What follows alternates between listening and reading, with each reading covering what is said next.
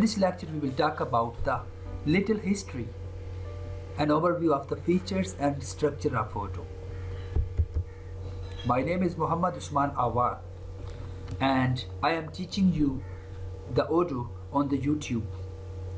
I'm a digital social media and ERP expert. So let's talk about the history of Odoo. Well, Mr. Fabian is the founder behind this ERP. This ERP has a very interesting story. The father of Mr. Fabian has a small auction house business. So first he made this software for his father's auction house. At the time that was a little software. But now, yes, right now, Odoo is the #1 OpenERP in market. This is the big application suite ERP. Let's talk about the features of Odoo ERP. Well, one of the most important and most unique feature of Odoo is that it's platform independent, as well as it has flexibility of data driven, which made it the #1 amongst all other ERPs.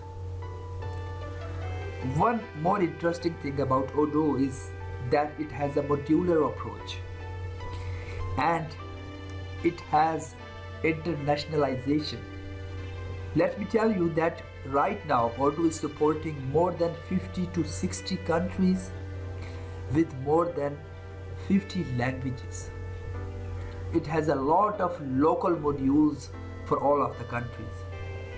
It also have a support of CMS and e-commerce. It means that on the back end you will be running the OpenERP, the business suite, but on the front end you will have a content management system and e-commerce. It means on the front end you can sell products, you can display your website, and on the back end you will be controlling all the transactions, all the products, and each and everything on the back end, which is the customer relationship system, accounting system, inventory system, a lot of other modules. Let's talk about the structure. Well, structure of Odoo is MVC, which is model, view, and controller. Model here is the database which is storing everything in the back end. View is the front end. All the clicks, triggers, and all the mouse actions, all of them are driven by the view.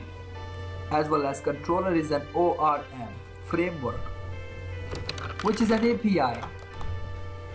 Whichever call go from a trigger or a view or a mouse click, the request will go to the controller. It means that the server is the controller. The request is calculated and the response is given back to the client.